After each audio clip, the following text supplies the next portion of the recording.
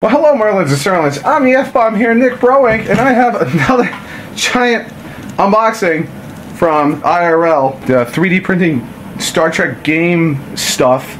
I don't know if this is my whole order, even though this is a giant box. I'm still missing like at least 8 ships. So like I'm a little worried because one of those numbers, man. One of those orders is supposed to have a foot-long ship and a 9-inch ship. I miss the fanfare when they had the big box.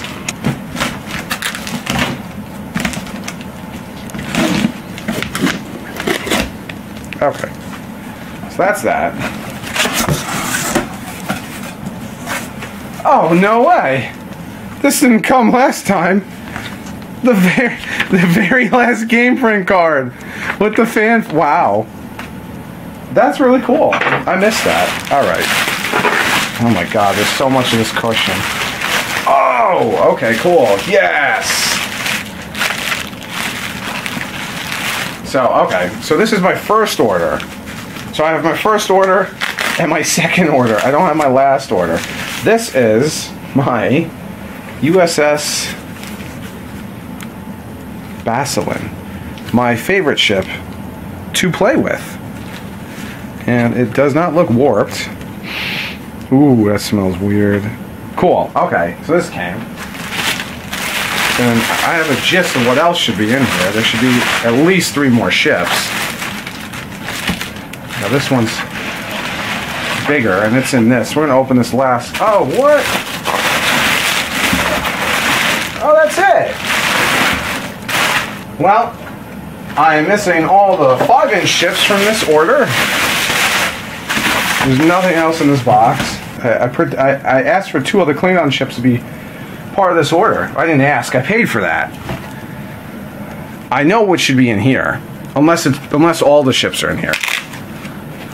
But I really doubt it.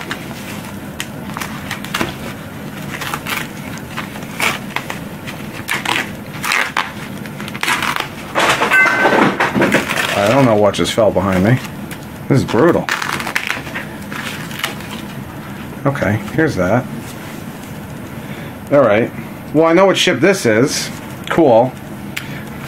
But what sucks is I'm missing so many others. This is one of my favorite Romulan ships to play with. At least they packaged it like this. This shouldn't have warped it. Oh, it's all glued in here. Oh, that's odd. Okay. Oh man, this looks like shit. You know, I haven't been disappointed with one of their prints, but ooh boy, this one does not look good. And I'm gonna have to rip this apart to get it out. Wow.